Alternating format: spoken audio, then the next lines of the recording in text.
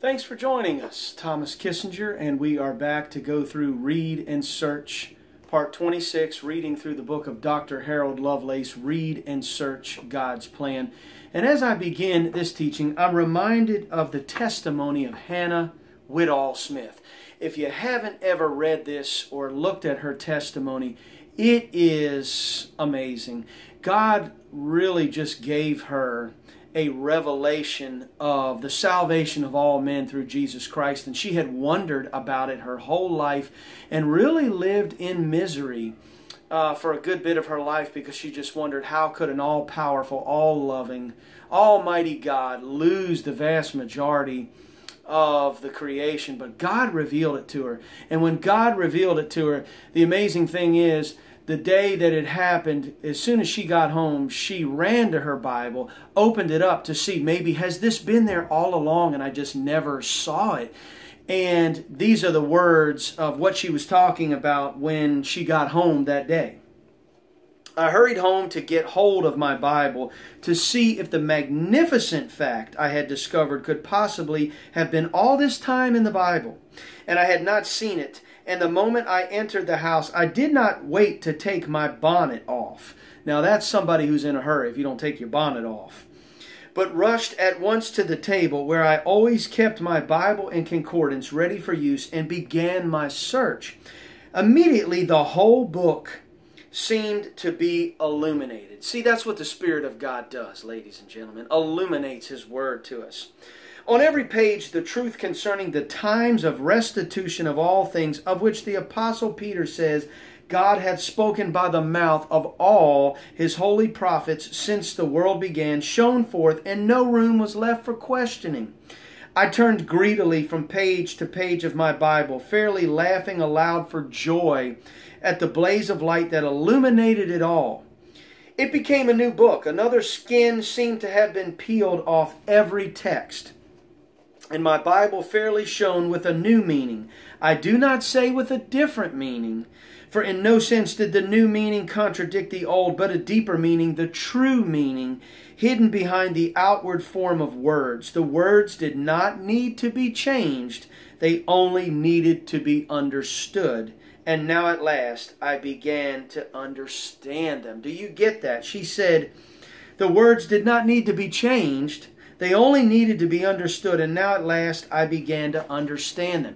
Many people read the Bible, they quote the Bible, but they really don't understand what they're talking about most of the time, and they don't understand the spirit of the Word. They don't understand the character and nature of God. They just quote from the Bible and just try to literalize every little thing that they quote and don't really get into the spirit and meaning of it. And then, of course, a lot of people don't look up words in the Hebrew and the Greek to see where these English words came from and what they really mean. But I just wanted to share that with us as we get into Harold Lovelace's scripture section again in Read and Search God's Plan, because that's what you have to understand.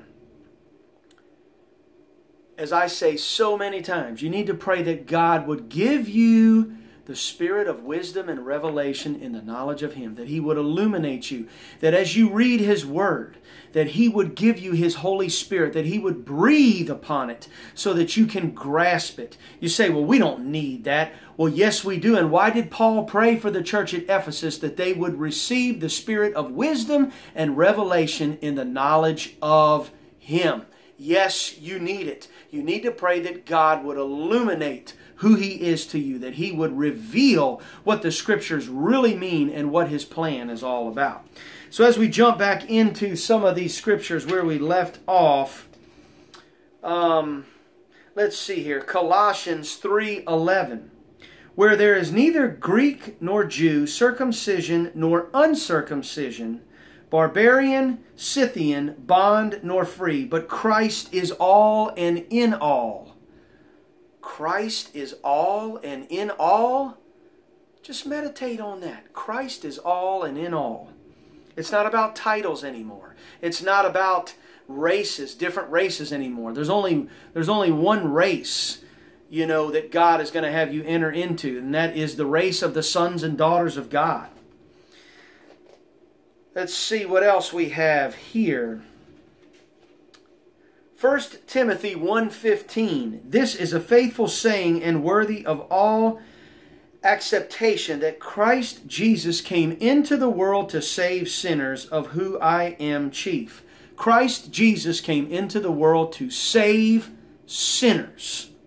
All have sinned and come short of the glory of God. Now Christ came here to save sinners. Did He succeed in His mission, or did He fail? I say that He succeeded. Well, so many people say, well, man has a will. Yes, man has a will. What's more powerful? The effort of the Lord Jesus Christ to save us, or our will to resist His effort? It is that Jesus Christ is more powerful in His effort to save us. He has done it, and it will be played out in the fullness of time. Let's see what other scriptures we have. 1 Timothy 4:10. This is a very powerful one here.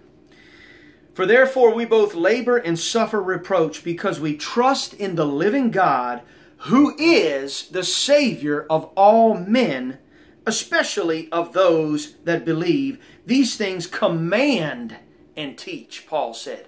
Paul said for us to command and teach that God is the Savior of all men. Now I know it says especially those that believe, but what that's saying there is that the believers are really the first fruits, the special ones that come to God first. But ultimately, God is still the Savior of all men. If I give you an example, if I'm speaking to a room full of people, and some are musicians and some are not, and I say, hey, all of us in this room tonight, we're going to go to a music concert, and all of you will enjoy the music concert, especially those of you that are musicians. Well, what am I saying? Only the musicians are going to enjoy the music concert? No, I'm saying everyone's going to enjoy it, but it's going to be a little bit more special to the musicians. Well, God is going to save everyone, and God is the Savior of all men, but it's even going to be more special for those who believe now and enter in and press into the kingdom of God now, because we become a part of the first fruits, the sons and daughters of God, and we have an opportunity to be a part of the first resurrection. Let's see what else we can read here. What other scriptures can we finish with? 1 John 2:2. Thank you for bearing with me there. 1 John 2:2. And He is the atonement for our sins, and not for ours only, but also for the sins of the whole world. So He's the atonement for the believers, and He's also the atonement for the sins of the whole world. That's what God's about. God's about including everyone through the Lord Jesus Christ. God is about being the Savior of the world. God is about being all in all. And I love this one here, 1 John 4:14. It's such a simple statement, but it just take it at face value and take it for what it's saying. 1 John 4:14. And we have seen and do testify that the Father sent the Son to be the Savior of the world. I mean, how simple is that? How to the point is that? But yet, how amazing and profound is that? The Father sent the Son to be the Savior of the world. He's not the Savior of some of the world. He's the Savior of the world. He's a ransom for all to be testified in due time. I love that. The Father sent the Son to be the Savior of the world. Did He succeed? Of course He did. And we'll just finish up maybe with this one from Revelation, which I always love this one here. Revelation 5:13.